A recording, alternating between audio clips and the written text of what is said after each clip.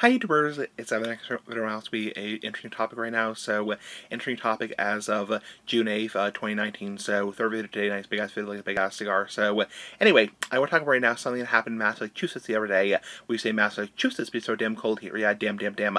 So, yes, I was at Wegmans in Massachusetts because it's so damn cold here. Yeah, damn. And I was with my counselor, who's my friend, and we were at Wegmans, and my counselor was buying himself a bottle of sangria, which is wine. It's basically a fruity type wine, and we were checking out, and my other friend, nice big ass friend for life, was also buying some beer for himself, and I was in line with my counselor, and we were in the self-checkout line where you can self-checkout yourself at Wegmans in Massachusetts because it's so damn cold here. Yeah, damn.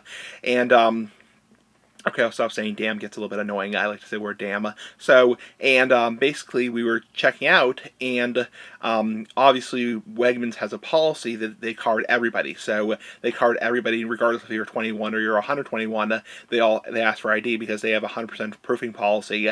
And so they asked for my counselor's identification card or driver's license, and he handed it to them. And then, ironically enough, they did not ask for my ID because I wasn't buying any alcohol myself. I already have alcohol in my apartment in Massachusetts because it's so damn cold here. Yeah, damn. And also my parents' house, which I'm at right now.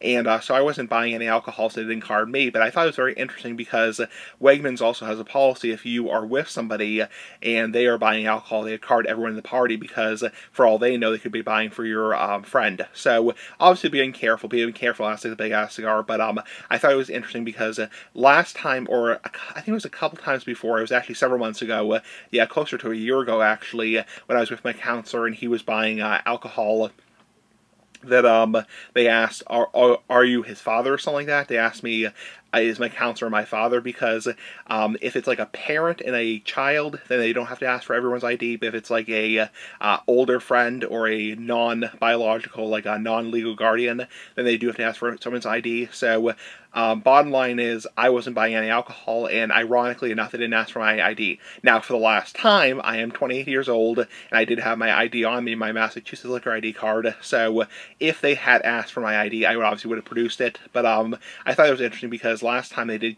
ask, for everyone's ID in the party. So being careful, ask like the big ass cigar. Bye.